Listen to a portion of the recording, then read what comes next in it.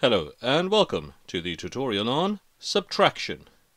In this tutorial we will learn how to subtract three one-digit numbers, and we're going to do this using the horizontal format.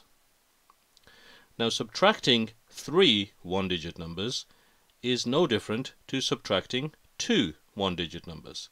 The only difference is that we have to subtract one more number. Now we'll show this in our first example.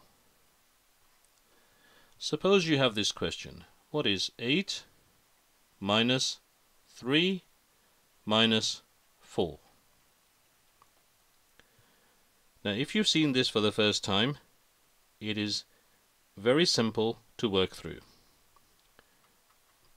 What we're going to do is look at the first part of the question. Okay, I'm just going to put brackets around it. These are called brackets. 8 minus 3. So what is 8 minus 3? Now you know this from your mental arithmetic. 8 minus 3 is 5. 8 minus 3 is 5. Now we're going to do the second part of the equation, which is 5 minus 4. 5 minus 4. So what is 5 minus 4?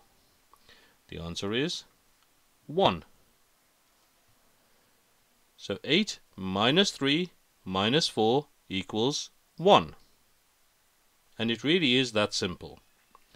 There are other methods to do this, but this is the most simple method to use when we are looking at one-digit numbers. Now let's look at one more. We've got 9 minus 2 minus 5. So 9 minus 2 minus 5. Now again, we're going to start by doing the first part of this. What is 9 minus 2? 9 minus 2 is 7. And now we're going to do the second part, which is 7 minus 5. So what is 7 minus 5? 7 minus 5 is 2.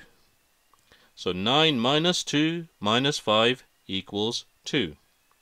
So subtracting three one-digit numbers in the horizontal format is very simple.